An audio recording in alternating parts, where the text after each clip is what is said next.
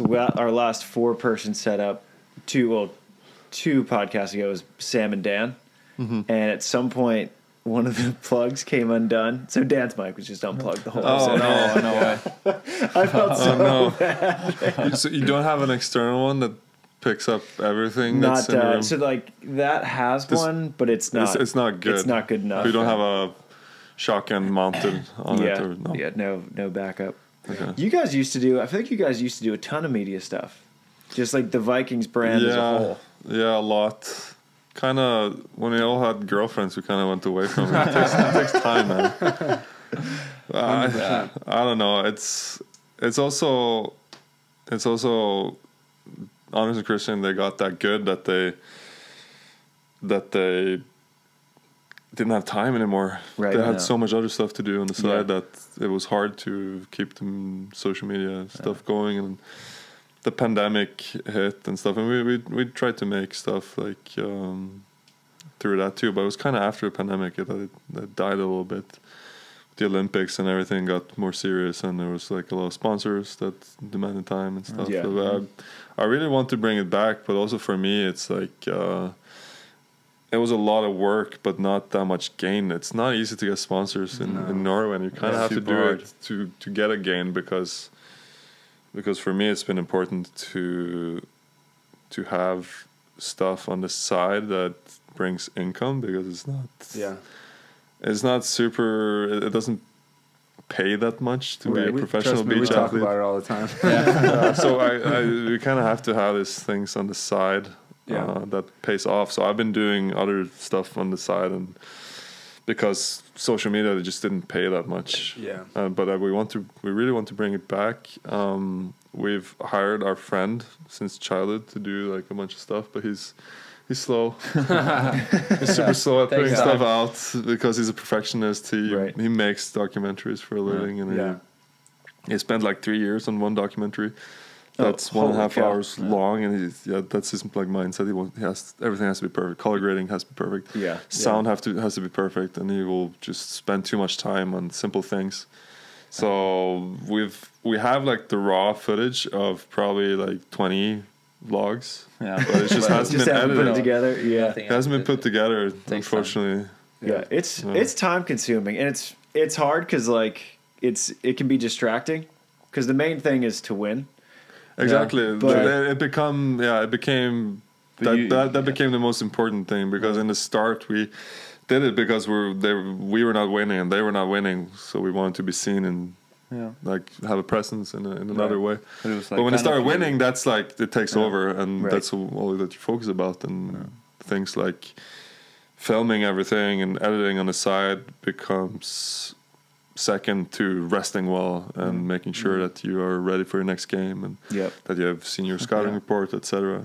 So it and also the girlfriend thing is not like it's not a joke. Also, everyone has a girlfriend now, except not Christian. Not Christian, but he had one. He had for a while. You never know with Christians on and off. So no, but it was time consuming, especially for you and Anders who did everything. Because me and Christian weren't like. We were single and we were nerds, so we would just spend all our time like making content, shooting videos. No, it's good though. I mean, that's what we're dealing with, the same sort of thing. If we didn't have this set up in my house where my wife builds out the studio and it's at my house, and Travis knows how to do all the behind the scenes stuff, and he can write up articles about it like with his eyes closed. It all like works really well for us. You guys have a really good thing going. But like we've all been trying to grow social for all these years, and everyone kind of falls off because it's like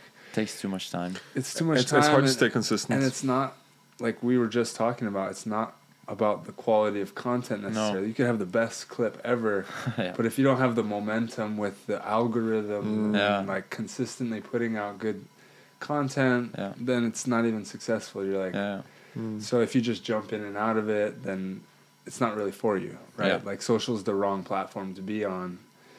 At least that's what we're learning. For us, we're at least consistently we can hit every Wednesday with a podcast. Like that's something we know we can do. But we're in the same boat in terms of all the social and the ideas that we have. and then executing on it. It's like, okay, but when are we going to do that? Yeah. And still try to play high level ball and all that, and have kids and wives and stuff. Yeah, you guys are at the next level. You're a little bit up level. Yeah, kids. Yeah. That'll do it. It's even more time We're consuming. not there yet. So actually, we don't have any excuses. Who's the closest? Probably Anders, I would say. Okay. Yeah, I would say Anders. Probably. Not me, at least. They're getting serious. Yeah, I think it's getting more and more. They had a plan set out like a couple of years ago, like in the very start of their relationship. They had a plan set out, but I don't know if they're sticking to it. We'll see after Paris. Yeah. We'll see. Yeah, we'll see after she's his full-time caretaker for a little bit. Pressure's on. Yeah.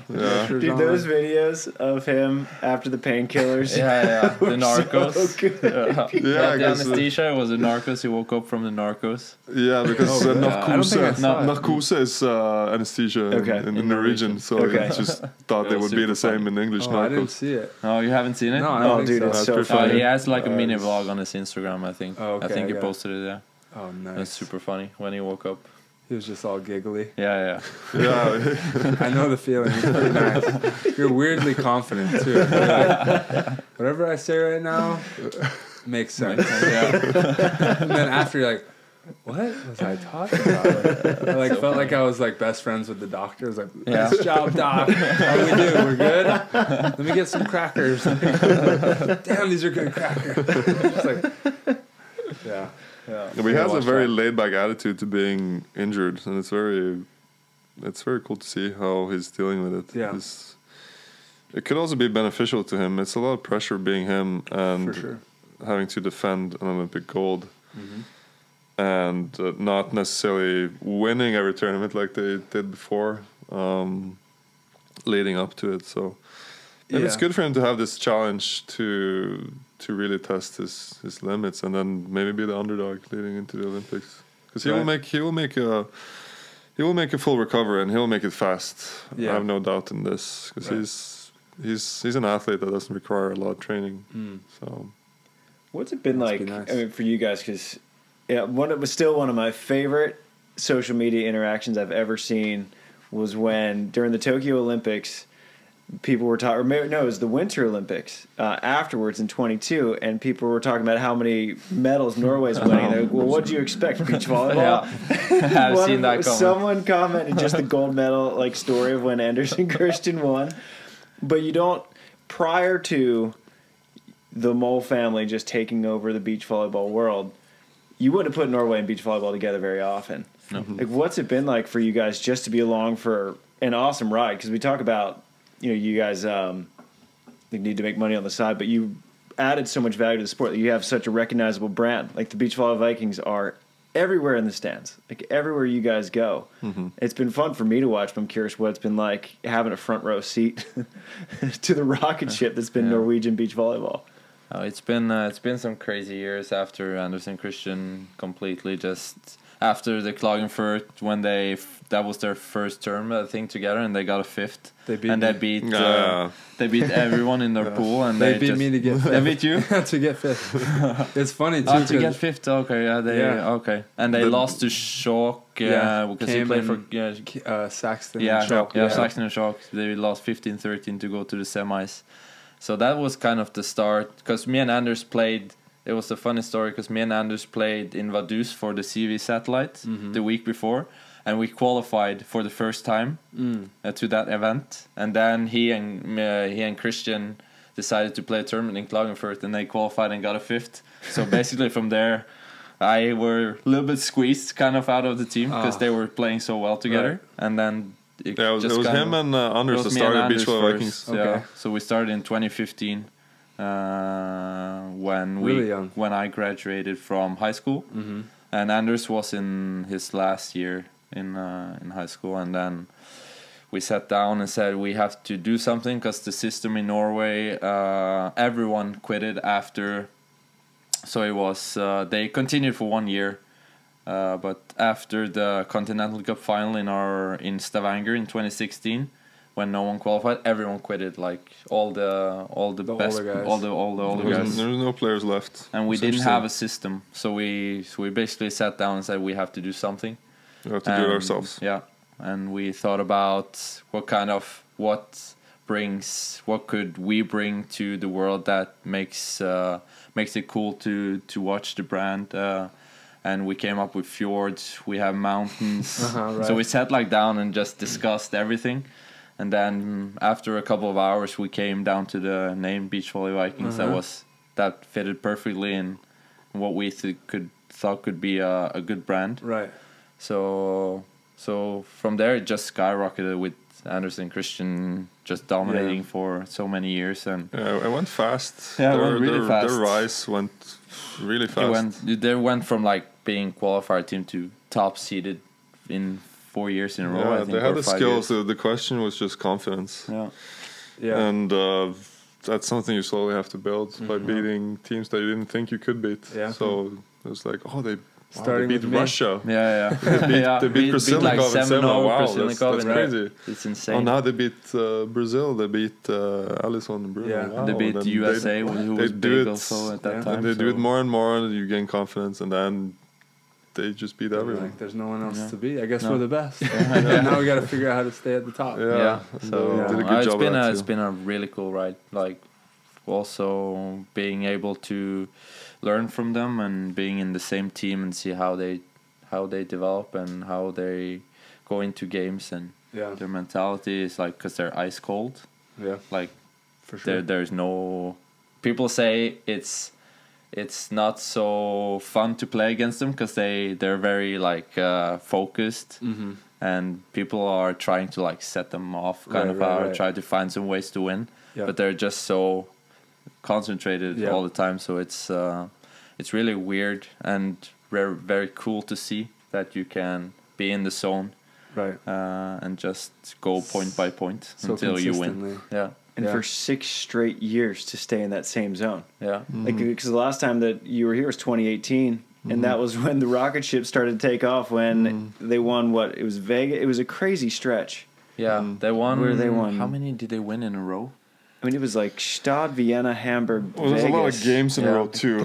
Yeah. Because after they won gold in Gstaad the first time, they won just gold by gold. I think for 7 or 8 or 10 consecutive tournaments. I think it was crazy. Just after that one, and they just got the confidence, and they won 4 European championships in a row. I think one year they won 94 games and lost 4 or something, or 5. Don't quote me on it, but it was something ridiculous. Something crazy. It seems like the whole thing happened fairly quickly. I mean, it's been a long span now, but I mean, we're talking about them as one of the greatest, obviously one of the greatest teams, but in the conversation for the greatest team ever in like a 6-year span. Yeah. Like most of these other guys, the Ricardos and Manuels and Phils, and like they were around for like what, decades. Decades. Yeah. And these guys are just doing it within half a decade almost. Yeah, that's crazy. It's insane. A team from Norway, a country that never been really good at summer. Well, summer why would sports. you be good at beach volleyball? You didn't grow up like I did playing beach, right? Yeah. I mean, maybe you guys did, but like in a completely different way. In a different way. Yeah. Were the courts that you guys first started playing on actual beach courts or man-made like indoor? Or? Well, I would trying say to remember. Probably indoor. I would say. Because in Norway you can only play beach volleyball for 3 months a year outside. Yeah, exactly. If you're lucky, and we have some good indoor gyms, but beach volleyball was we were lucky to see Stavanger. That was like to watch. Like Christian said a couple of times, that first time he went to Stavanger for the Grand Slam, that was kind of where he found like, this is what I wanted to do. We've always had a little bit of a culture for beach volleyball, starting from when it became a thing with Jan Kvalheim and Bjørn Måseide were one of the best teams in the 90s in the world in the 90s, and my dad was a part of that journey with the coaching staff, and he coached my mother in the Olympics in Atlanta in 1996, and there was kind of a culture for beach volleyball. Always been kind of a culture for beach volleyball in Norway, because our best athletes didn't go for indoor. Yeah, didn't go pro. We don't have enough players to make a good indoor team. So if you wanted to make it to the Olympics, you have to go the beach route. And so we've always had kind of a culture, and we were lucky to have the tournament in Stavanger for many years. Yeah, that was hosted by Bjørn, and yeah, he was kind of like the main 90s. Sponsor. Right, yeah. Got it.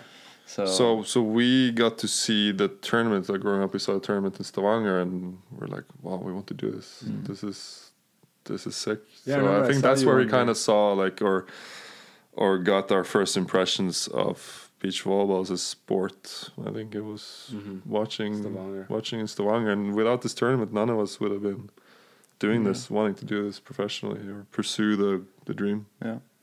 It's that was a cool event. Yeah, it's a funny story where me and Anders we qualified for a wild card. So in 2014, we were. I think we were the youngest, if not the second youngest team to qualify for a main draw in the Grand Slam. I think he was 15 and I was 17. Holy cow! That's so and young. then I have a funny picture. My granddad took a picture on the computer where he watched, and we were playing Dallas or Rosenthal at the time, and we were 2-0 up in the first set.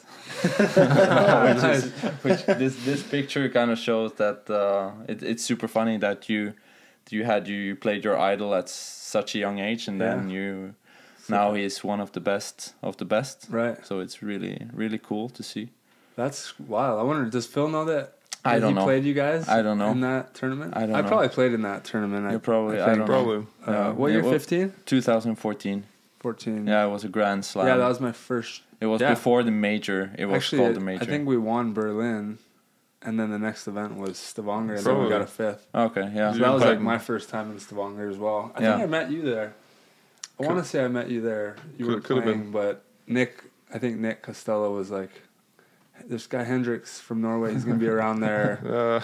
And he played at Hawaii, so say hi to him kind of thing. Okay. I think we... it could have been. I started UH in 2013. Yeah, so around that could have been true. That was a fun event. That was really cool. The best trophies, too. Yeah, the sword. Viking sword. Yeah. So sick. It was our dream to have those, but then they discontinued the tournament and we cannot win the Viking sword. How did we get that tournament back? I've only heard the most epic things about it. Yeah, I don't think we'll get it back in Stavanger. It's not going to be back. No. That's the short answer. Bummer. Right. We tried this year. It didn't work out. Yeah. We'll for sure try to push for elite next year. Or whatever concept they're making out of after Paris. Depends. But in a different city. In the south, probably. I mean, there's so many nice places in Norway. I feel like it wasn't the venue that was like the greatest part about it. I think it was the swords. And then, I mean, being on the water and the little town and it just had very European, Scandinavian vibes. But I mean, anywhere in Norway, I feel like it's going to be pretty nice. Yeah, I think we should pull a, and the weather in the south is better than in Stavanger. Okay. For sure. So. Yeah, you could risk it being a chilly week in Stavanger with like 10 degrees the whole week in rain. Yeah. But you're lucky if you have sunny and 15 degrees Celsius in June in Stavanger, or in May if you depending on when the tournament is. But yeah, we're trying to get it to the south because Anders moved to Kristiansand, like where I grew up. But now he lives in Oslo. He moved with his girlfriend, but they're probably coming back in a few years. So gotcha. And you guys have hosted futures and one stars in Oslo. I feel like one time, 2. I think twice. It was a success too. There was a lot of people that came to watch, and obviously there were good teams there. We all played in those tournaments, and. I don't know why they discontinued that one as well. That was before the pandemic, so maybe it has something to do with this. But that was also... Yeah, it was fun. That was a cool tournament. Yeah. We got it was Mol brothers playing on 3 different teams. We all got gold. So what was the breakdown? Silver and bronze. I got the bronze. So we got the bronze. I shouldn't have mentioned it. No. I don't know why I mentioned it. It was Anders and Nils, the younger guy, for gold, and then Christian and Marcus got silver. And then we got bronze. So we're the only team that didn't split up and ending up on the third place. Not so nice. It's too much pressure, though. Yeah. It was a little bit too much pressure because they split it up and they didn't have anything to lose. They played really well, and we kind of like we have to beat them now because they split up. Yeah, the young guys played like the tournament of their lives. They still didn't play as well until today. So but it was a cool tournament, but nothing more happened of it. So it's a little bit sad, and the federation is a little bit scared of making a big tournament like that because they lost a lot of money on it. In Stavanger. That's kind of the reason that they're hesitant to making one. But I feel like we deserve one. No kidding. Because Norway now, like, you guys have built such a mystique around Norway beach volleyball. It's like, what do they do? I think you guys build more of a mystique around what we do than what we do. I'm gonna keep trying to do that. I think it's we try to be transparent in what we do and stuff, and I think their success stems from a very deep understanding of the game, or a deep tactical understanding of the game, because they start out playing even with teams, and then they realize what to do, and then they play on the opposing team's weaknesses, and that's like their thing, Anders and Christian, and they do it really well because they understand the game really well. I think Christian has probably the best understanding of the game in the world, and Anders is a freak athlete, so it's a very good combination, those two. Yeah, I remember, I think it was last year in Tepik, actually, I went and found their stats. It's like, I wonder how many times they win in 3, because I feel like they had been going to 3 a lot, but they were never losing that third set, and they were something like 20-2 on the season. Yeah, I think going into that, I was like, this is crazy. And Phil and Todd, I think that they won like 48 straight 3-setters at one point. Yeah. That's crazy. Those elite teams, they just collect data, and then third set they just. Well, it's almost like if teams will let you get away with beating them without fully putting your foot on the gas, then you'll do it. But then if they push you to 3, you're like, okay, now. Yeah. That's time to go. Full gas pedal. Yeah. I mean, it's been the same. I think I've gone to 3 half the time we've played them, but never beat them. Yeah. Like, I can relate. That whole adjustment part gets me. Yeah. Whatever the hell Christian's coming up with back there. No, they're good. They're great communicators on the court. Everything they see, they share, and it like all those little observations add up. We try to do the same thing. We try to observe and talk about it and make plans. But it's not easy to do it at the level that they are able to do it at, because Christian can see things in the opponent's game. It's like he made that shot over there because he didn't see Anders going late on that block, and he hit the ball there because he didn't see that I was standing over there. So if I then stand over there, he's going to shoot it right in my lap. It's like at that level, and for me it's all very happening instantly. It's very like an intuitive understanding of the game. It seems like I've never seen a team that moves so well together without any calls, right? Like Christian, like people try to like watch Christian, like, oh, what's he doing to do all? I'm like, I don't think he knows what he's doing. I think he's like he's just instinctually feeling it out, and he knows when Anders leans this way, he's gonna swing back that way, and he waits for like he just knows and feels his blocker like better than anyone. Yeah, it's not There's something. more reads, I'm sure, behind it. Yeah, it's not something you can teach, and it's not something that have been taught either. I think. Yeah, it's just something. Not many people play with one blocker for that long either, right? Like that long period of time, where you just like start knowing each other. Knowing each other movements and stuff. Yeah, actually, since the start, they have like known. Yeah, it's weird. They just read. It's just a strange thing. It clicked instantly like this. No practice, beating all the good teams in the first tournament together, and then just up from there. Wait, Klagenfurt was the first tournament? First tournament together, yeah. Holy shit. 2016, yeah. I remember that match. Me and Hayden were like, nice draw. Freaking Norway. Because you guys' older team, they were good, but like they were like back of the main draw qualifier maybe. Yeah, they were in the qualifier. And I think we did well against them always. Yeah. And then the young Norway. yes, finally. And then we're like, all right, this Mol kid's pretty tall at least. Like he started siding out crazy. We're like, all right, keep it away from the tall kid. Yeah. He can hit high, whatever. And then Christian was just like, why can't I stop this? Like, this is getting out of hand right now. Like, what the hell? He keeps squeaking it by. And it's not like he's that good. And I was like, I can't believe we just lost them. We were so frustrated. Yeah. And then, like a year later, I was like, oh. Yeah, that's why. Yeah. I remember that game well when they played you guys. So. I was surprised, though. Like, I didn't realize that match at that time was the biggest. I mean, every match was the biggest match of their career. Yeah. But like that win was the biggest match ever for them, and they had like watched me and John for a year or two before that. Yeah.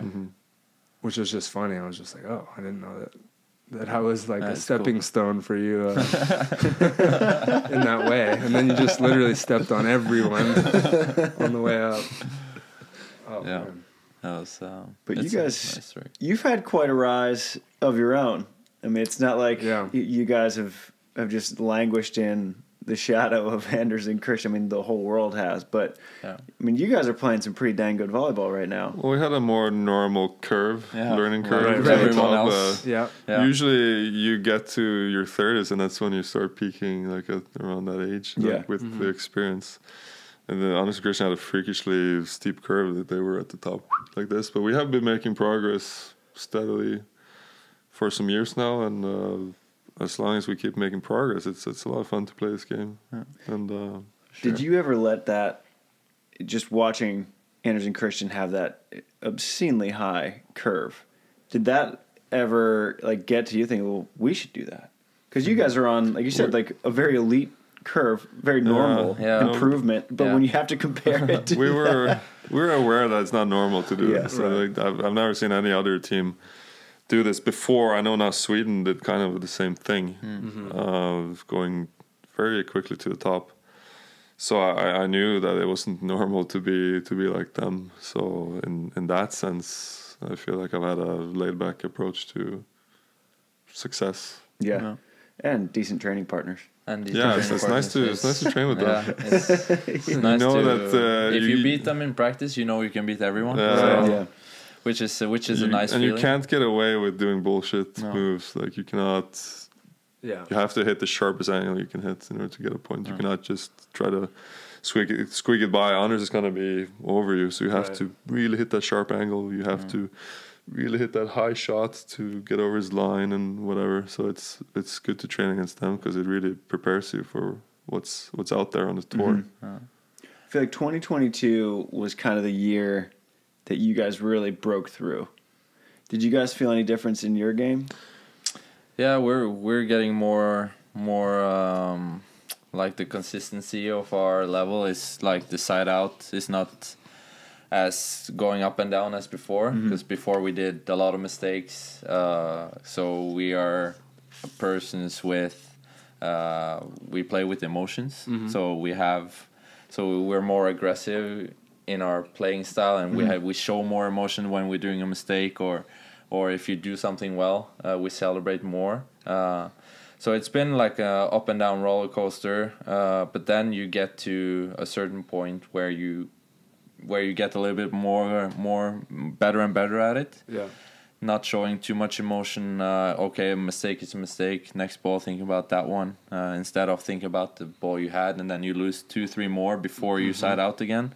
So I think our side out consistency has been much better. So it always helps to play against a big blocker, a good defender, which has helped us in our game. So yeah, just basically we've shown up to practice, giving everything in every single one, and just getting better and better, which has been a normal learning curve, kind of. Right. So it's been nice to be in the training group, and it's been and we love to play beach volleyball. We don't play beach volleyball for money. I would do something else. Right. I would quit and find something else to do. I would do a job somewhere in Norway where I could go to the north to fish, for example, on a boat for 3 months and make shit tons of money. Sounds pretty great. It's not too bad. It's not too bad, but we love beach volleyball and we have passion for it, and it's a nice lifestyle. Yeah, it's also those COVID years when we were locked down. We were forced to train with Anders and Christian day in and out. So I think we learned also a lot. Yeah. During that time, because in a regular season we don't see them, we don't train with them that much because we have tournaments all the time. But during COVID, we couldn't really leave the country or go anywhere, so we trained in that little squad a lot, and I think we learned a lot over that period of time. And we had a good season in 2019, but it's just a little bit stung out, as we say in the region. You hit the post of the goal and you goes the wrong way. Right. Yeah. Stung in is when it goes in the goal. So a little bit stung out. But in 2022 we started gaining some confidence. Like I said earlier, it's also when you see that you can beat teams that are good, you gain a confidence. But there's so many games that are either 13-15 or 15-13. Yeah. And getting those 15-13s instead of the 13-15, like knowing that you can do that and pull that off against good teams, is very monumental to the game. And I think that's the biggest change, is like also the confidence. The consistency too. The consistency. Consistency and confidence that you know you can beat good teams. And also for sure the communication between us. It's not always easy to be family and cousins. No, we also had a coach change. Yeah, we had a coach change as well. Okay. Yeah, so we were always coached by our fathers. Yeah. So Christian and Anders and Christian is not related to Jetmund, his father. And I need to get the whole family tree here. Yeah.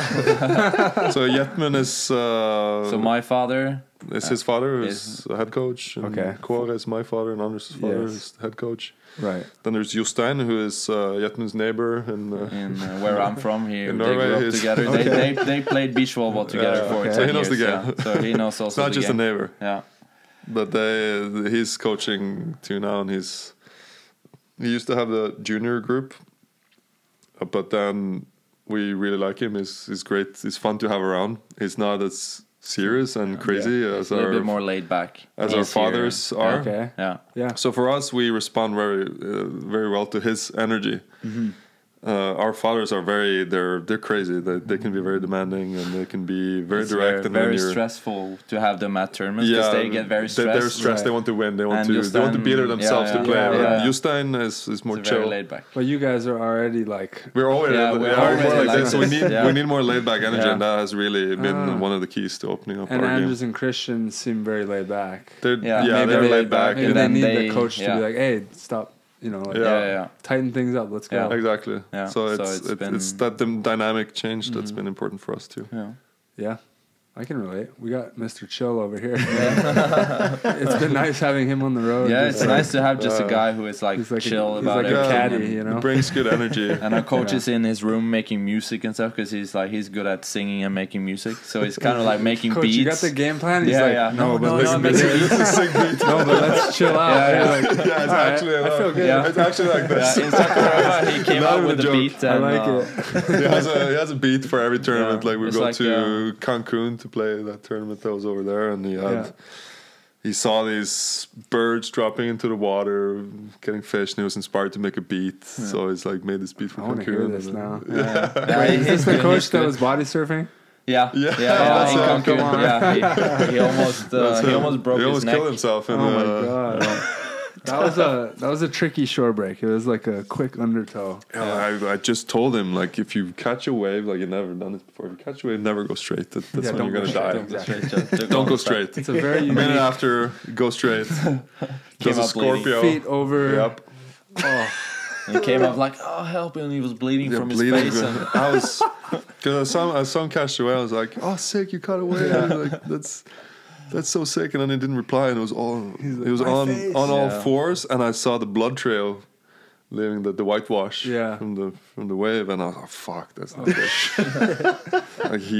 But I thought that he just scraped his face or something, but I came up and like, which it did, but it was worse because he Scorpioed forearm. Yeah, he took his neck and he couldn't. He was tingling in his toes and everything. That was a scary moment. Very scary. I feel like that's what most people would think that Norwegians would look like playing beach volleyball. Exactly. Body surfing and playing beach volleyball. Like, it's not for you guys. The water's not frozen, guys. But how did you end up at Hawaii? Because you're a bit of a waterman now. Yeah, well, it's you can speak a little pigeon too. Yeah, Every once in a I'm while. not going to do that here. I'm going to offend the whole all the islands. But it's a long but a short story. I was part of this regional team in Norway. We had a really good regional team in the West.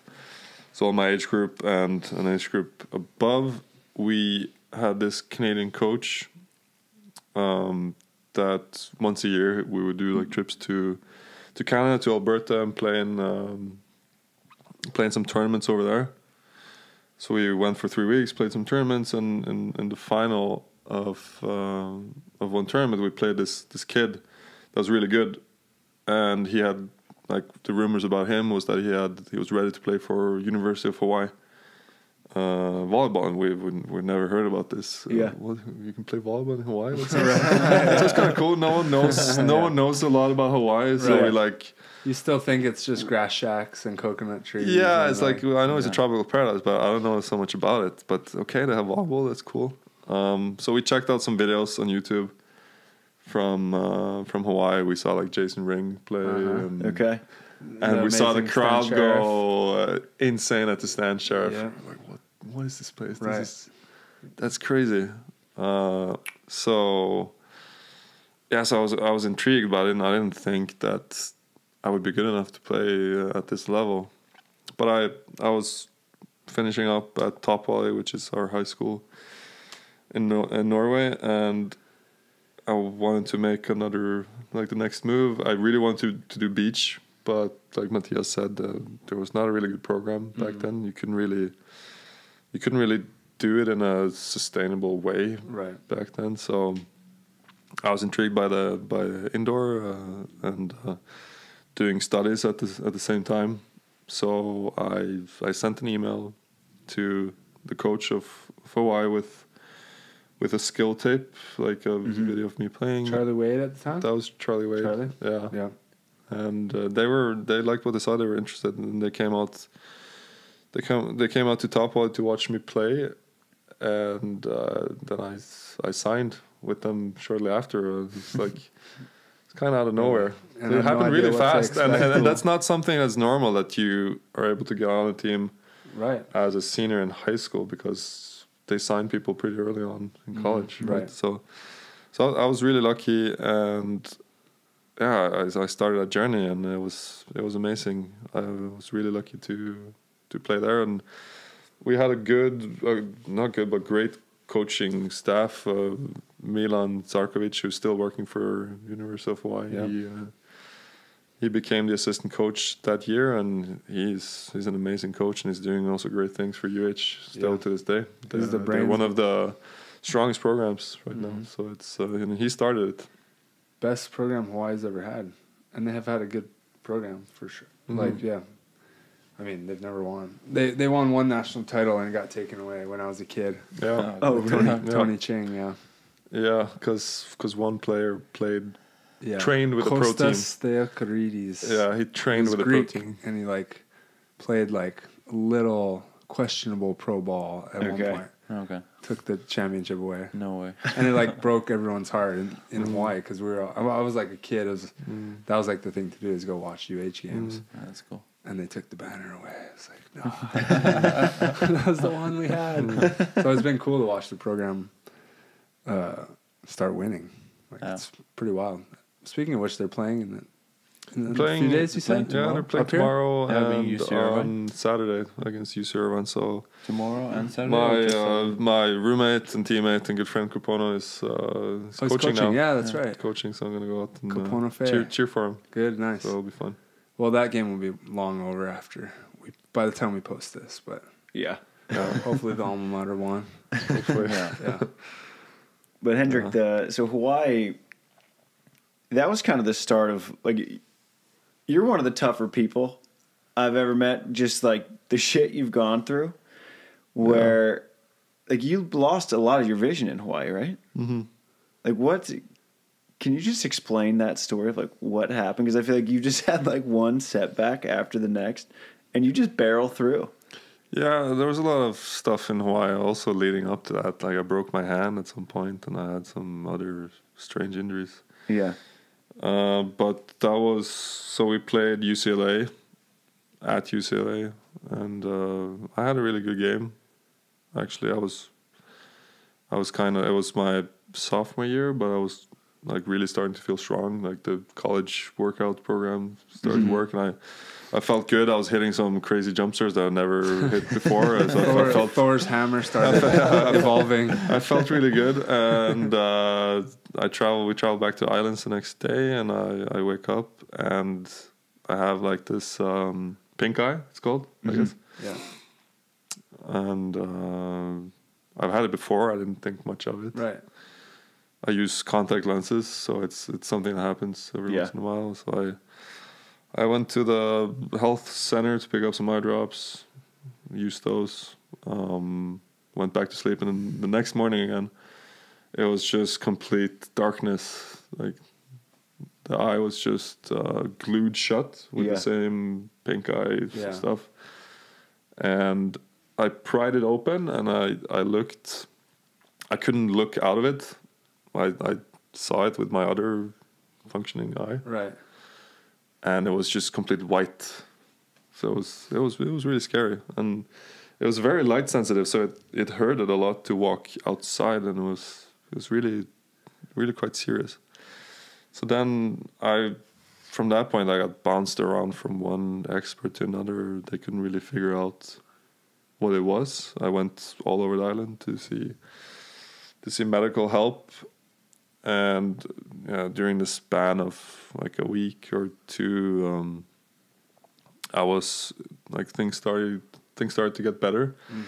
I started to regain some vision. I was doing eye drops every 30 minutes. Every 30 minutes? Yeah, like and a bunch of them too.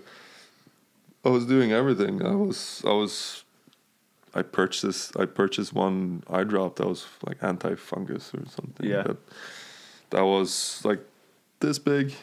And cost $550. So Oh my god! Just the craziest medication. I took it all. Yeah. I started to get better, and my eye doctor was like, "Okay, we can taper off some of the eye drops. I'm gonna taper off these." Once I started doing that, it kicked back in. Really?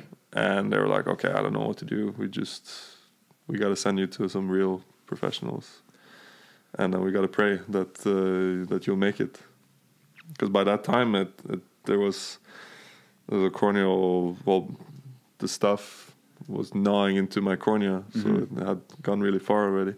So I went to UCLA, back to UCLA, ironically, where it kind of started, or I don't know if it started there, but that's where they flew up to LA. Yeah, flew me up to UCLA, to the health center there. I got very good professional help, and they figured it out within a couple of days. With the craziest equipment that I've ever seen. I did so many strange tests. And so the aftermath was me not being able to see well out of that eye. And I wore a patch for the longest time. Everyone thought I looked badass. You'd have to be the scariest dude, especially if you had a beard at the time. And in Hawaii, we had this strict shaving rule. Okay. So we had to shave twice a week to look like military or look professional for the games. Right. Which this is counterculture right, now. It's opposite in Norway. So I grew a beard during that time, and I wore an eye patch. So when the boys saw me again, they were like, they're super stoked to see me because I looked so sick, you know. And but it was a bad timing for me to have this incident because we headed into the national championships for the first time in forever.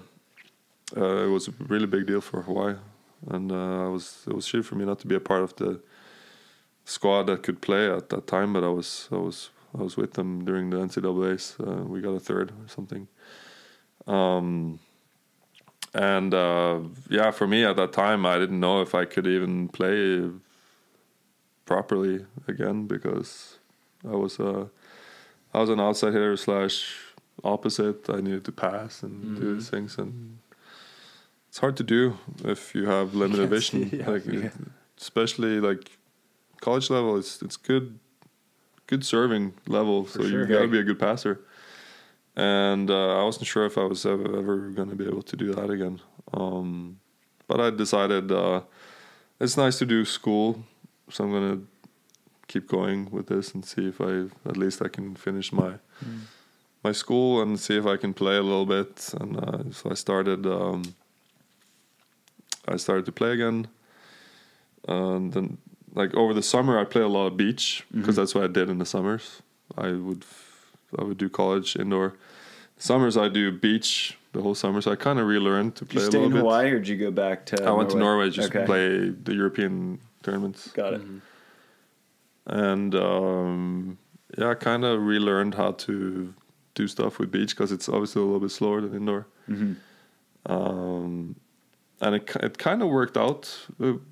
I started to regain some confidence in my game after a little bit. I had to play with the thick goggles to protect my eye because it was still healing. Right.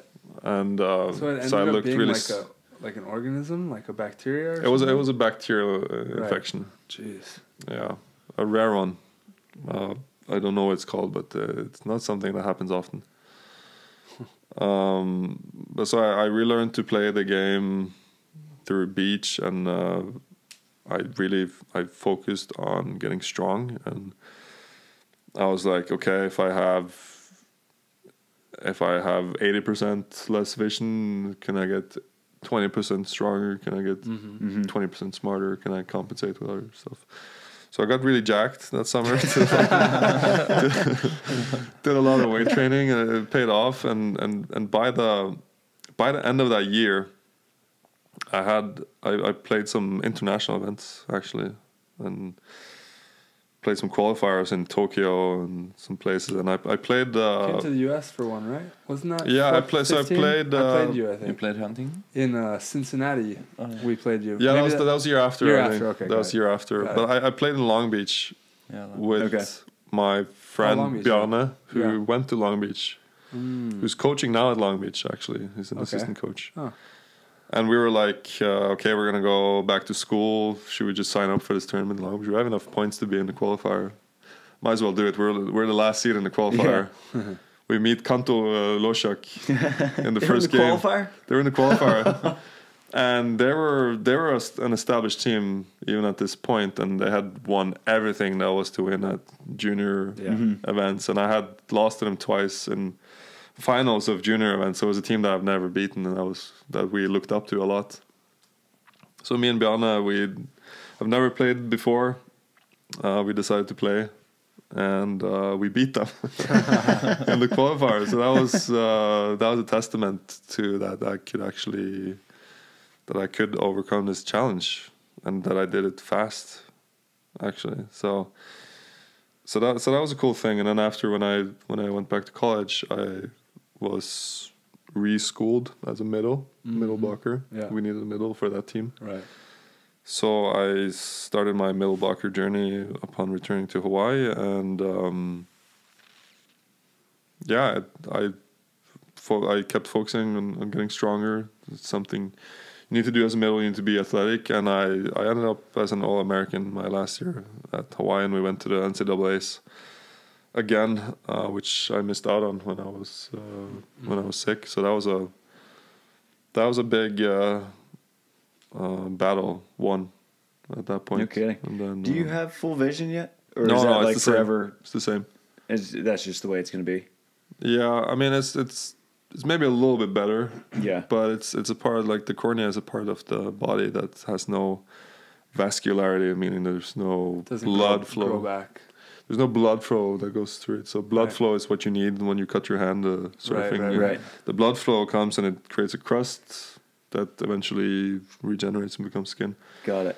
There's no blood flow in the cornea, so it cannot regenerate in the same way. It's a different way of regenerating, so it's really slow. So it's a little bit better, but not much. It's not noticeable. So you've just stayed jacked. Yeah, yeah. I guess it makes me feel worse for losing 4 times in a row. Yeah, I mean the physical part is a big part of it. Beach and yeah. And I remember you guys. I forget the exact details, but leading into Tokyo with the Continental Cup, was it Anders had a asymptomatic positive? Yeah. And you guys had to quarantine? Yeah. So we went back from Cancun. So we skipped the last tournament in Cancun to prepare for the Continental Cup that was in Madrid. So we went to Tenerife and we stayed there and practiced. And so we stayed in the same Airbnb as Anders and Christian. Yeah, and we really isolated. We didn't go out to eat, and we were really careful about not catching it because it was an important tournament for us. It was our only chance to. Because we were supposed to go all four to play that tournament. That would take us. And it was just like a routine tournament. There was nothing crazy. Like there was, we weren't matched up against the best teams, and obviously we had Anders and Christian on our side. So it was just show up and win. Win and then get to the final. That was the next level in June. But we woke up on the traveling day and we tested for the traveling first. Tested for traveling because you had to show 24-hour negative tests in order to travel, and so we all did that the day before. We all got our results, negative, and then Anders comes out of the room. It's like, guys, I'm positive. I tested positive, and we're like. Oh, damn. Okay. What do we do now? What do we do? And then we call our doctor in Norway, and he's like very strict on. It was very strict during COVID, especially also from him to go by the book. Yeah, to go by the book. And then we went by the book. We stayed. Isolated. We're isolated. We couldn't go. We're like, okay. Couldn't go. Okay, we tried. I guess that's it. Yeah, that's it. We sent. So Marcus was also in Tenerife at the time. So we sent him and one other guy. They stayed in another apartment. We sent them. Call a team from home that is not that great, and we sent them. Hey, can you play? We can't go. They tried to play. No hate for them. No hate they're not that great. If they're watching, they did a good job. Yeah, they did what they could, but it wasn't enough. We didn't get to play the final, and it turns out that Anders did a test the next day. He retested because he was like, I don't feel sick. This is weird. Right. And then it was just our doctor said, these tests are never, there's no such thing as a fake positive. As a fake positive. Oh, no. Oh, God. And then, but he tested anyways the next day, and it was fine, completely fine. False positive. But then it was too late anyway. So then it was too late. We couldn't go, and the signing was closed. Marcus and Nils, his partner, they didn't win enough games to make it to the next level. So that was it. We couldn't write our own destiny in terms of making it or not to the Olympics. So that was really shitty. Yeah, being on the sideline like this. Yeah, especially when you started like the journey in 2015, set a goal like Tokyo. Yeah, it was Tokyo. At least we tried to get a medal, which we did. We set that goal in 2015. Yeah, we set that in 2015. Me and Andrew sat down and said like, one of us is going for gold in Tokyo. Okay. Or that's the goal. Yeah. Tokyo, 5 years, or it would turn out 6 years ahead. But 5 years time, we will have a team on that was gonna win the Olympics. Yeah. And at the time, it was you and Anders were partners. Yeah. So starting the Beach Volley Vikings. Yeah, started the Beach Volley Vikings. Yeah. Was your vision with the Beach Volley Vikings to have it as the whole group, like that's the whole team, or was it just you two at that time? We wanted to expand, so we were, because it was us first, because Christian, he was on the senior national team for one more year to 2016, because they tried to qualify for Rio. Yeah. So he played with the older guys. Got it. So me and Anders were kind of like the juniors coming up. There wasn't any system, like I said, and we just basically said we need to do something ourselves here. And we put all our savings that we have saved up as kids. Our parents put in a lot of money, put everything on one card, and tried to make it to Tokyo. And which is a kind of crazy that one of us did. Right. Yeah.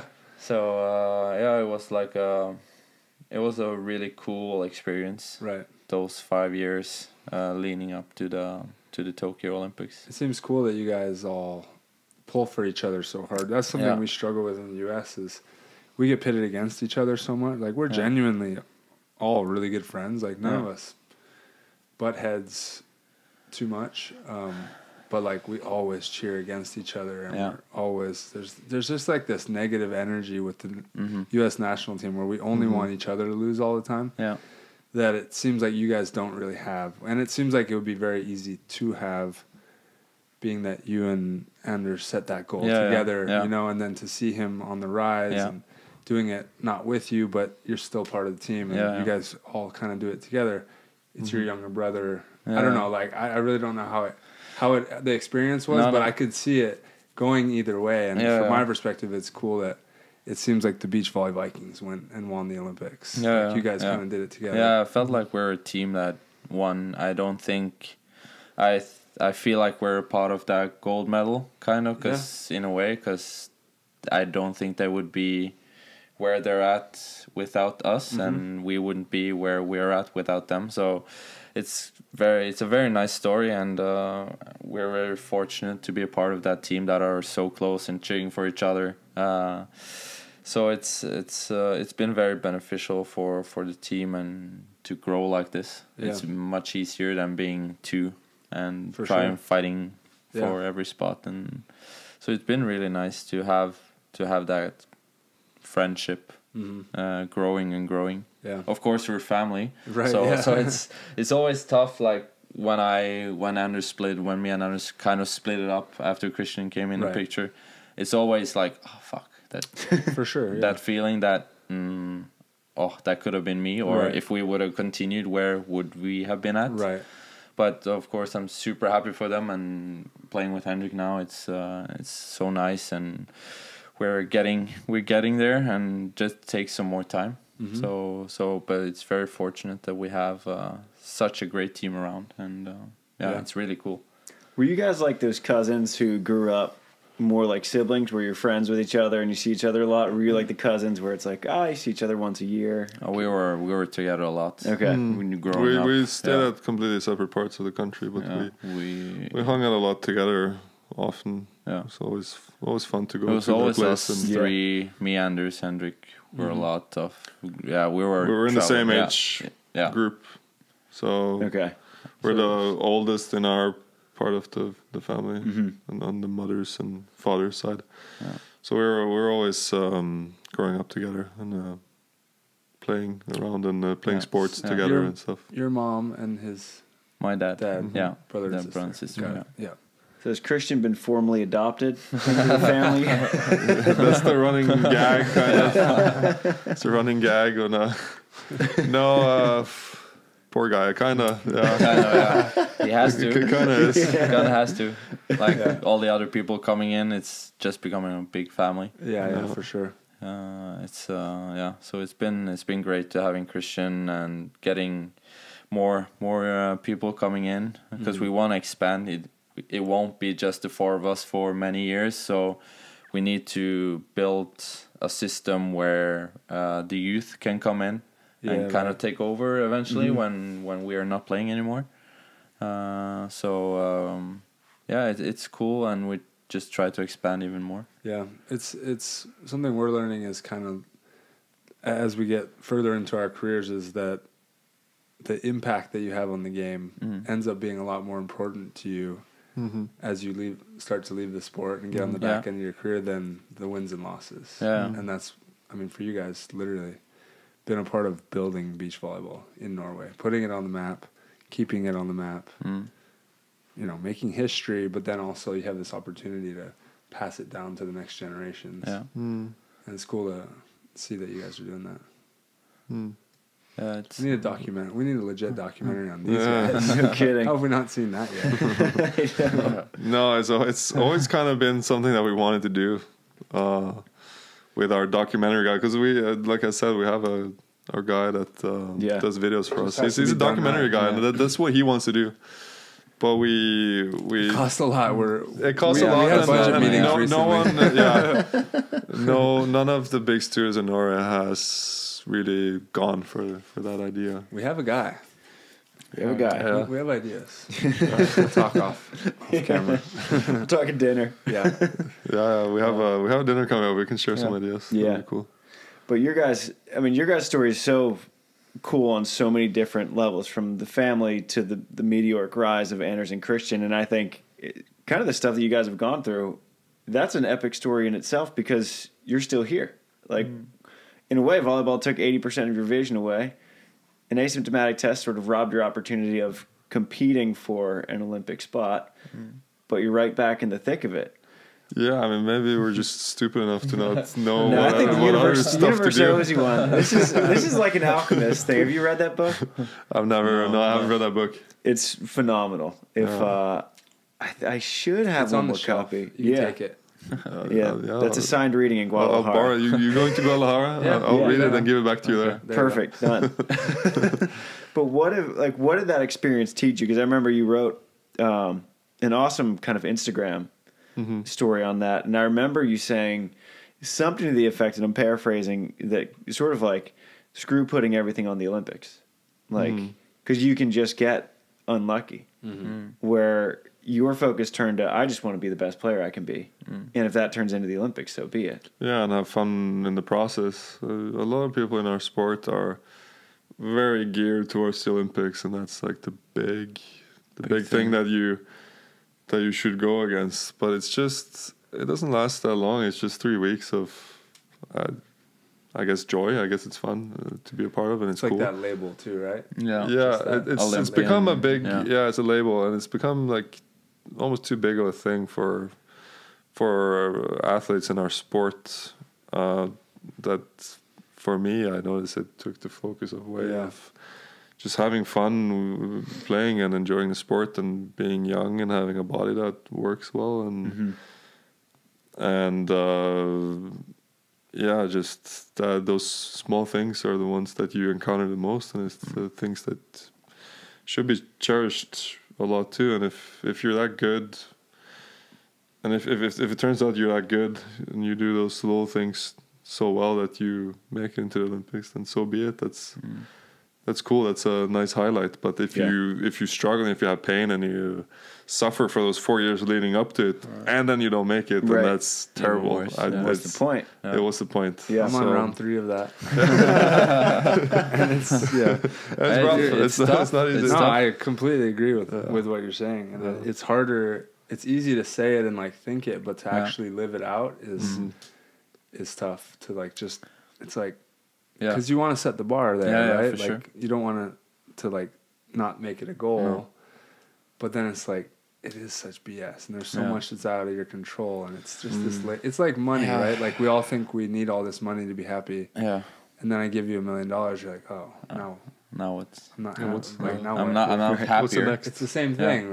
I got the Olympic label, right? Yeah. Like I got it like subbed in and like weirdly given to me. Yeah. I'm like, I don't know, it didn't really change too much. No. Like, you know, but you felt like it was this thing you needed to have. Yeah. Man, also Anders and Christian winning Olympic gold, which was the biggest thing that we could ever imagine as a kid. Yeah. That didn't really change that many things. No. Nothing. No, it changed to us losing 4 sponsors. Right. Yeah. How frustrating is that? After the Olympics, our sponsors. federation lost all their sponsors. It was After like, Olympic gold medal, that's so it didn't matter. Like it was it for nothing? It's just a weird feeling. Yeah. Then it's like, even if it's a weird feeling in our team after the Olympics. Right. That's it's crazy. Weird. It's like fighting for Olympic gold is like one of the biggest things you can do in beach volleyball, especially coming from little Norway, and then making it. And then and then nothing happens. And then nothing happens. Right. It gets worse. Right. Yeah. So it's, of course, for them they have some individual. They have Red Bulls.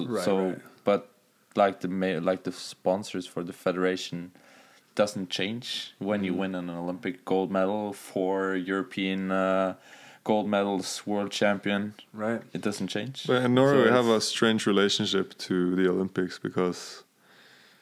In the Winter Olympics, we win like 30 gold medals or whatever. Right. So our people in Norway don't regard it as such a crazy thing because we take 30 of those in the Winter Olympics anyways. Yeah. Because when you're skiing, you can win. So you have cross like country, you can cross win country, ski jumping. You have a lot of different disciplines. Yeah, you can win a lot of gold medals. 7 gold medals like in swimming. one Olympics, and then in beach volleyball you have to win 8 games to get to get the gold. And you can be the only one in the whole competition. Yeah. So it's very different. I like, completely have a love-hate with the Olympics. Like I think in a lot of ways it, I don't say ruins, but like it manipulates our sport in a negative way. Yeah. Even though it's just so hard for us to comprehend it because we all love the Olympics so much. Yeah.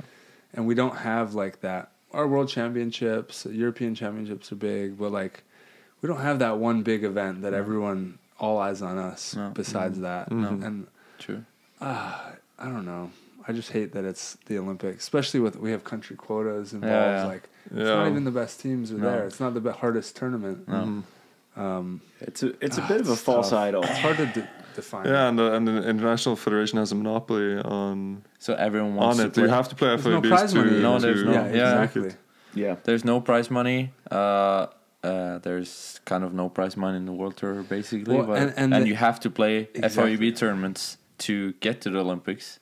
I don't think I don't know about how the AVP is now, but if it weren't for the Olympics, you probably wouldn't have played so much internationally. No, I probably wouldn't be on the World Tour. No, because you have the AVP. It's much better. Yeah, it's a much better product than what Volleyball World can offer. For sure. Yeah, and when we watch the social media content that comes off the AVP, it's so much cooler. Yeah, it's so cool. You're talking with the audience. Yeah. The audience is You're so like close. Shirtless. And there's so many slow-mo highlights and so many sick photos, like burst photographies. Like you see the whole action of an attack and a cool shot, and then someone has the same footage of that from another angle. And we play like the energy's better. We play old tournaments like Arena. There's no photos. There's nothing. Dude, I know. It's unreal. No and in World Champs they took away all the photographers, and we to save money. We brought a photographer. Yeah, so did we. We brought also. So did we. They weren't allowed in the center shut down. They shut him down. They shut him down. Blowing my mind. Same thing. Unreal. Yeah. It's crazy. I don't get it. So when we watch AVP, it's like, oh, that looks so fun. Yeah, it makes so much cool content. Right. Looks fun to play. Just start signing up. See what happens. Yeah, that's what. Hopefully they open up. When Sam last year, he was like, "How do I play AVP?" I was like, "Why don't we just sign up and see if they say anything?" Yeah, he didn't say anything. Really? That's just cool. get all the international players. Shut up, bro. AVP is fun because we don't need Thor's hammer just hitting these scud jumpsters again. No, I think it'd be worth it. It'll be amazing. I mean, there's this other. It would be even better the for SANDCAST tour coming out. You hear about that? It's big money. We'll bring you guys out for it. I'll show up. Hell yeah. That would be cool. Yeah, I think it'd be awesome if the AVP opened up the doors a little bit. Because then FIVB would have a competitor. Well, go for it. I have to be so bad. You're good. Yeah. It's all that one. No, but FIVB doesn't have any competitors. Right. To beach volleyball. It's a monopoly. They have a monopoly. They have the monopoly like mostly because of the Olympics. Yeah, because of the Olympics. So if players were to say, no, we're not gonna play. All right, we don't need the Olympic bid. Yeah. Then we can do anything we want. For sure. Right. Yeah. It changes a lot. It changes a lot. And then they'd have to make the decision of like, let's say an Anders and Christian leave. Yeah. Well, now, do you not want them in the Olympics? Do you not want them on your tour? Like, you have to allow them to play both, or and then the ISC will look to FIVB and say, hey, why is nobody playing? Yeah. Why doesn't anyone wants to join or fight for an Olympic spot? Right. No, because it doesn't give you anything besides glory and honor to be an Olympian. Right. Yeah. You can call yourself an Olympian, it's cool, but 40 years down the road, nobody will remember you anyways. Yeah. And you don't make any money out of it. It's a giant business play where you can't. They take your sponsors away for the event. Yeah. Like these are the people that helped us get here, and then you're they're not allowed to show them. You can't even put them on your social media during this event because we are making money off these other big sponsors. Right. Yeah. And we told them that none of the athletes we allow to play will show their sponsors. It's a hell of a racket. Oh yeah. And I mean. You massive. almost have to tip your cap to them. It's like, you guys are geniuses. Yeah, it's the world games. It's like the only games where it's just like the whole world is battling against each other. Yeah. But it's so cool at the same time. Oh, it's amazing. the coolest. It's my favorite sporting event. Yeah, me too. It's so cool to watch. Olympics. You get to watch so much sports. All the best people are there. All the best athletes, but not necessarily all the not best. not everyone. Right. Yeah. Not like tennis, nobody cares right about the Olympics. Well, but then also basketball, probably no one cares so much about the Olympics. It's like basketball for the NBA guys. It's almost like a bucket list thing. Yeah. It's like I should check that out. Like Steph Curry is like, I haven't done that yet. I'm gonna do that. Yeah, I could use a gold medal on my resume. Yeah, it'd be fun. Yeah, but for them, it's more of an experience than it is like a career accomplishment. I think it's a cool experience for sure. Yeah. When I just saw some pictures from Rio, from Copacabana. Yeah. Like the big center court right at the beach. Yeah. It looks amazing. That was a cool venue. Yeah. But then you have Tokyo. We went there the other day, you know. Oh yeah, in Copa. Yeah. We went there after Sakurema and we imagined the court. Yeah. The stadium and the people around going crazy. Atmosphere and the crowd and everything, and that must have been a crazy Dude, you guys should see experience. the video. Have you seen that video of the event that happened back in the day with Loyola and Karch? I've seen a couple of the ones where they had the helicopter footage and they're showing it was a stadium, probably 20,000, I would guess. Huge. Yeah. And then they pan out the line's just going. You're like, when's it going to end? It just goes like a mile down the beach. It's so cool. Yeah, Kent showed me some of the stuff that he has. I don't know. I haven't seen that video, but he's like, dude, there were no rules in that place either. It was wild. Yeah. Well, then you have Tokyo, where it's like the most beautiful stadium ever. Yeah, but there's no one. No one there. There's like how was it to play? I mean, it was probably either way, I was playing with house money, right? Yeah. But it was quiet. I don't know. It felt like a normal stadium match where you're not playing where there's no one. Home team. Yeah. Like if we played you guys in the stadium and there would be a few fans, but not like felt like going crazy. Yeah. We had like the best stats in that whole tournament or something, didn't you? Oh yeah, I had the best hitting percentage. Yeah. It's like, Jake, here's my set. I can't promise any digs. First time full-time defense. Oh yeah, it was. Yeah. Really? Yeah. Wow. Yeah, that's cool. So I'll claim that. That's sick. But it was weird. Yeah. And then like to be that moment that we all dream of, right? Where it's like, I'm playing in the Olympics. What's it gonna be like? And it's like crickets. What? But then the camera's there, like in your face, and you're like, everyone's watching. And this camera is like, it was really weird. But it's like we were talking about earlier, where you build this experience up in your head, and then it's like, oh, it's like just happened. I was eating dinner that night. We played like at 11 p.m. First match, so like it's so hard to stay the whole day, you know. It's like I hate those. I hate those late ones. 8 p.m. and you're like, wow, I still don't play for 3 hours. Or you're like eating dinner, and I went and ate dinner by myself, and it was like kind of quiet in the cafeteria. I was just like, this is weird. I don't feel like I'm gonna go play in the Olympics. Like this doesn't feel like a big deal. No one here gives a shit. I'm just like eating in a cafeteria by myself. I'm gonna go like show up, get on this bus. It's like quiet. It's like, this is going to play in the Olympics. Like, this is just weird. You build it up to be something, and then I mean you have no control of how it plays out. Exactly. If you build something up to be too high, then you're the real thing is not necessarily gonna reach those expectations, and you're gonna get disappointed. Right. So it's all about keeping the expectations low. Right. And when you go over, that's when you will have that experience. Have a good experience. Yeah. A lot of people have like the what do they call it? The gold medal depression, right?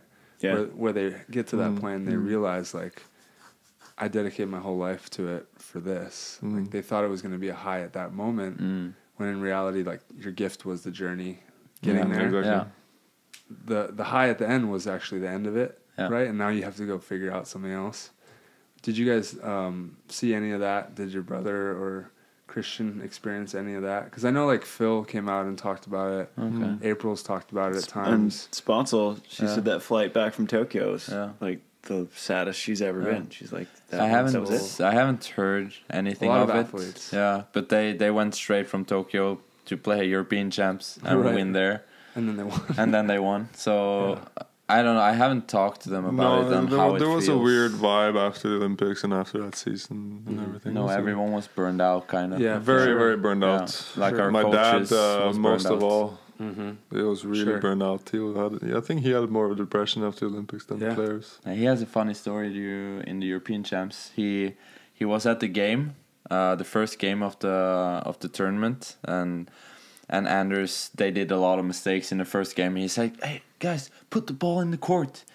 He screamed from the stands, and Anders says, "Dad, shut up." And then he knew that, okay, I'm burnt out. He just went to the hotel, stayed there the whole tournament, didn't go outside, watched the game on the TV. Even though the stadium was right outside, he just stayed there. Stayed away from Anders and Christian. This is right after the Olympics. Right after the Olympics. Right after, like a couple of days after. So he was just. They started playing the European Championships. It was rough, and then that was the first game. The game was on a Tuesday because those tournaments last for a long time. Yeah. I gotta imagine your dad like tried to shoulder as much of the burden and like energy as he possibly could for his boys, like all you guys, but like those two going out there with all the pressure and they were actually on like a slump going into the Olympics a little bit, right? Like on their own standards.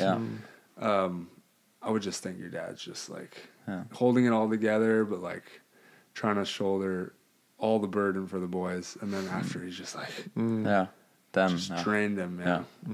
That's wild. So he was burned out, and I think everyone was. So it was been a 5 or 6 year cycle since we started, kind of. So that was the ultimate goal, and then when you reach it, it's like what to do now. Like, and that's kind of when our social media started to go down a little bit. Also, was after the Olympics. It was a weird vibe for us because we were super sad and pissed that we didn't get the chance to even try to qualify. We got that thing taken away, and they had like accomplished it all at that point. Anders, Christian, and our coaches too were burnt out because so much energy went into this, and it was all the traveling through COVID, all the COVID stuff too. Was such a burden. It was so hard to get from A to B during that point, and everything was just tougher. So it was all that accumulated, ended up in like a break with let's take a break from social media, and then it just lasted. For too long. For 3 years. So well, what keeps you guys here on tour? I mean, the prize money. Besides just the passion for the sport, and the lifestyle of being a beach volleyball player. I love to travel. I love to be here, be in LA for the first time, meet up here, stay with friends, getting friends around the world. For me, it's not about, I want to make the best out of how great I can be, and then if I am not number one, it's okay. I just want to play, have fun, and play for a long time and see how it goes. It's because the lifestyle is very special. For sure. I like it a lot compared to indoor where you stay in one place, going to a sweaty gym all the time.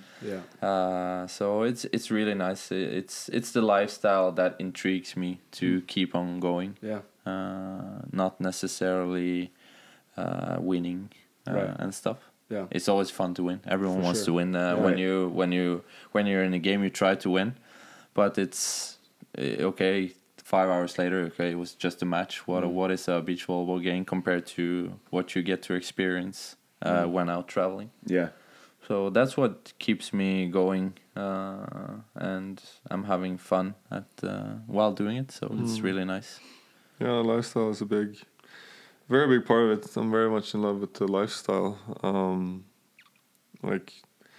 Having to compete and perform all the time, it's kind of stressful. It's not what I'm in love with the most. It's stressful to always have to be preparing the best way, to be your best, to be playing your best, facing off against tough teams all the time. You have those pre-match jitters all the time, and you know that after you win one game, you're gonna go into the next. It's tough to be switched on. So all the time. All the time for a whole tournament. It's tough. So that's not necessarily what I'm in love with. I like to challenge my body. I like to challenge my brain too, because it's draining to be on that. It's a mental game. 100%. So and then all that combined with the lifestyle, that's what kind of makes it fun. That we get to go to new places all the time, see new cultures. We're very lucky to go to these places. A lot of people envy us back home that we get to go and see so much of the world and actually be able to make a living out of it at the most time. And challenging your body while it's young and being able to see what potential you have. It's also fun, and obviously getting better. Still having a progress is also a big part of it. Seeing how good you can become. Yeah, it's also cool. And you guys are getting good. Yeah, Unfortunately, it's fun to watch when you're not playing, my guys. Yeah, we get drawn up against each other a lot. So I don't know what's up with that. I'll figure it out next round. Yeah. But it's nice to see the progress. I think also the progress we're making is because we're more laid back than before. So we take it like game by game, point by point. I definitely see it. Yeah, because more before it was like see if we can crack them and make them give up runs or like get pissed at each other. Get Hendrik to be pissed and rip the net down or something. And now you guys are just steady and you already know how to play the game, and you've playing against the best team all the time. So being steady is important. It's, it's something that Anders and Christian does really well. Right, it's just being steady. Yeah, it's true. Where can our listeners follow along on your dormant social media accounts? Well, you can follow Beach Volley Vikings. If you don't do that already, we try to post every once in a while. Yeah. And where can they get some Viking merch?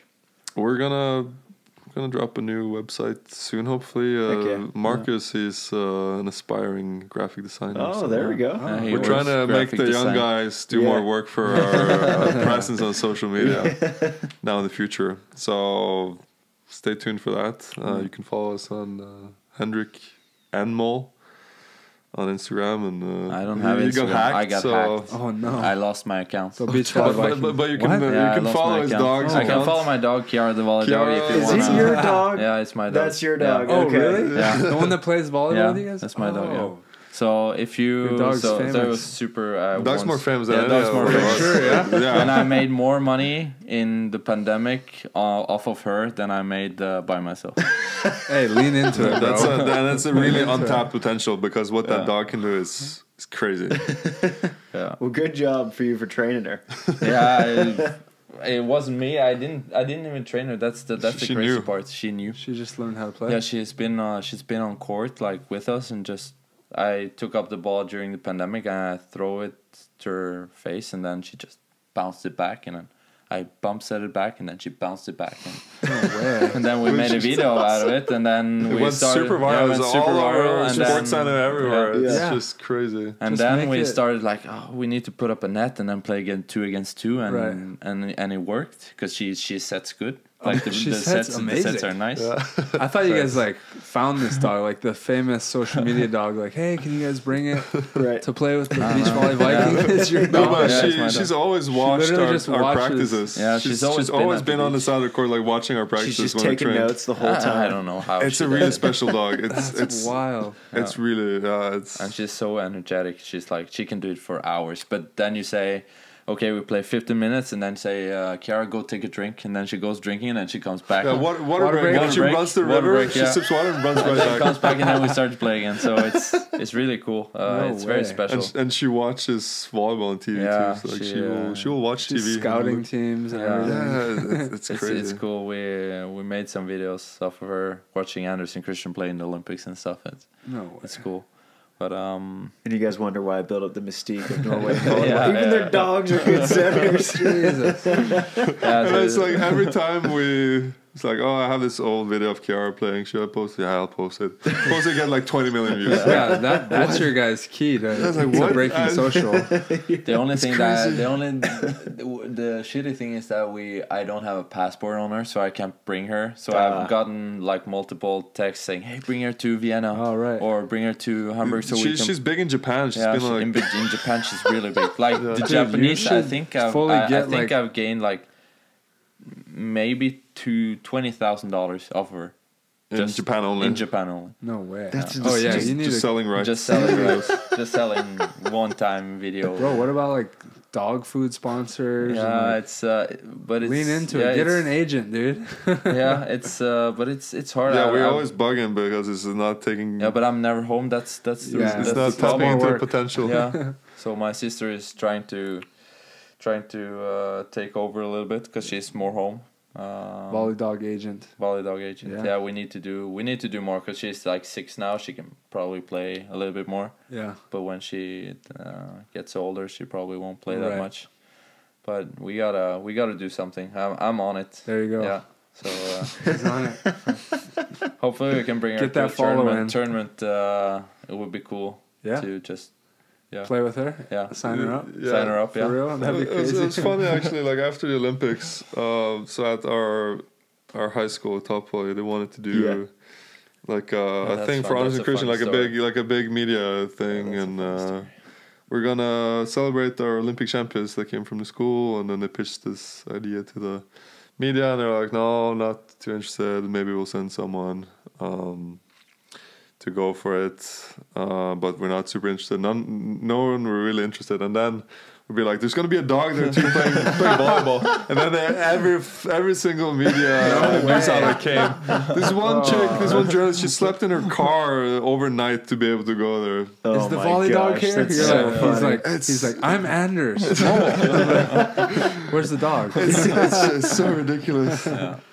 So then, probably during COVID as well, because people got a lot of dogs. They like in Norway, they purchased a lot of dogs during COVID, and then it became like a big thing out of nowhere actually. So it was kind of a cool story. Yeah, that's too funny. That's wild. Just another layer to another story. Yeah, exactly. Another family member playing beach volleyball. Yeah, no kidding. Jeez. Thank you, boys, for coming on. Appreciate you taking the time, especially you're doing the full media tour. Yeah. So glad. It's nice. We're really appreciative that people think it's cool that we're here and wanted to do interviews with us. You're in Hollywood. It's really, we're in the volleyball mecca, and we feel really appreciated being here. So it's cool. That makes us want to come back more often. So. Heck yeah. Good. Yeah, we want to come back more. Good. You're welcome. Yeah, we love it here. We love it here. If you need to sleep on the studio couch, it's available. Perfect. You won't be the first. All right, boys. The futon is there. It's you're good. Ready to go. Yeah. Now let's go get some dinner. Hendrik, you know what to share too. You're fine. Shoots. Is that your outro thing? Shoots.